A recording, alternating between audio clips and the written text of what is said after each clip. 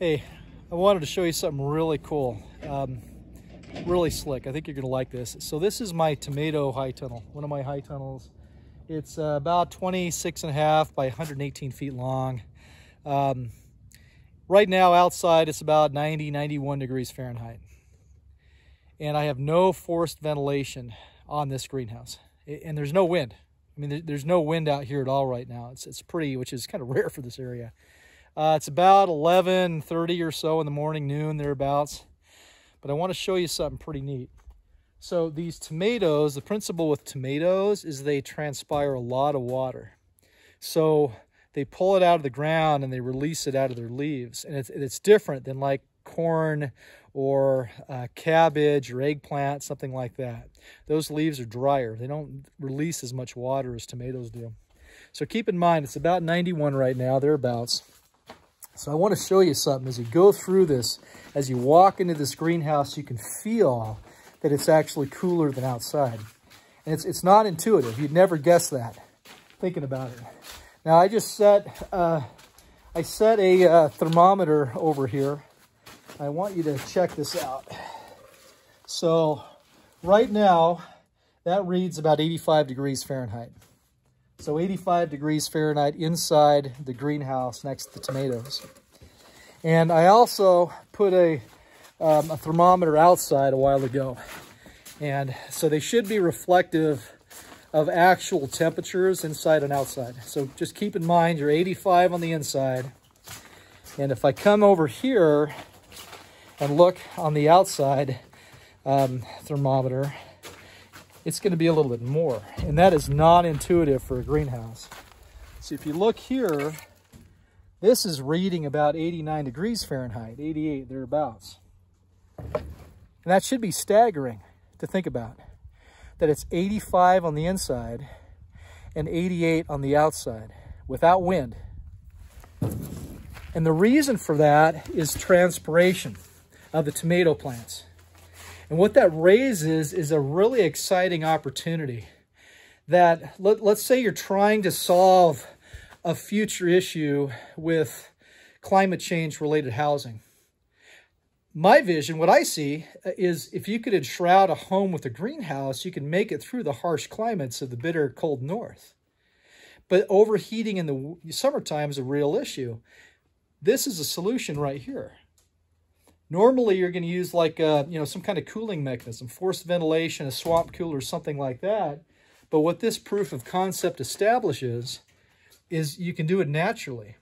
And I want to be very clear about my ventilation. If you look, my gable ends or my hoop ends, that's it for openings. So I have the door open. I have a vent here and a vent there. Minimal square footage. I only have two very small side vents, and they're worthy of taking a look at. One's not even open. So if you look here, there's a side vent that I have available. I don't even have that open. I do have a side vent over here. You can see on the side there. That's it. Just that little itty bitty side vent. That's like a 2 by 4, 2 foot by 4 foot vent. And then on this end, minimal opening as well. I have a small upper vent over here. And then this door, the double door. Otherwise, there's no ventilation in this structure. That's amazing. And what it's based on is that the the tomatoes, they act as a natural swamp cooler. And if you consider the energy from the sun, so there's 3.41 BTU per hour per watt, just to explain how that correlates. So if you were the typical energy from the sun this time of the year, it's about 1,000 watts per square meter. And what I use, I've specified a 4-layer, 8mm polycarbonate. And that's pretty much across the board what I use. I did a little bit different on the dome over there. I used a 12mm 4-layer on top. My splash pad greenhouse, I use a 2-layer 8mm. That way it heats up faster. Because the 4-layer 8mm, it sheds 29% of the light. It reflects it back. So only 71% of the light comes in. I don't have to put shade cloth on in the summer. A typical glazing like glass is 90%. A 2-layer polycarbonate would be on the order, depending on the thickness, of 78 to 79%. So I'm at 71% here. So it's really valuable to consider that by creating a structure like this and strategically planting something that, depending on your climate, can act as a natural swamp cooler, you can save significant money in terms of ventilation, infrastructure, and power requirements. And what it opens up our minds for is an amazing array of possibilities in terms of buying a simple or building a simple structure, 500 or 1,000 square foot building, putting a Quonset hut style greenhouse over it with clear polycarbonate for that matter, and being able to target a specific species of plants within that greenhouse that acts as this natural swamp cooling mechanism. So just to put this into perspective, so you're getting about, based on the sun, so 1,000 kilowatts per square meter. We're getting 71% of that going through a greenhouse. You're down around, 700 watts a square meter. Converting that over to BTU per hour, realistically, let's say a couple thousand BTU, because it's 3.41 BTU per hour per watt. So you're dealing with a couple thousand BTU per hour per square meter. And if you run the numbers, what's a BTU? Let me describe that. If I burn a match, so I strike a match and watch it burn, that's a BTU. The definition of a BTU, a British thermal unit, it's the amount of energy required to raise 1 pound of water. A pound is about a pint of water, 1 degree Fahrenheit. So if I had 100 BTU going into 1 pint of water, I'd raise it up 100 degrees Fahrenheit. But the evaporation value is incredible in comparison. I think off the top of my head, I think it's 970 BTU between water at 212 degrees Fahrenheit and steam at 200 degrees Fahrenheit.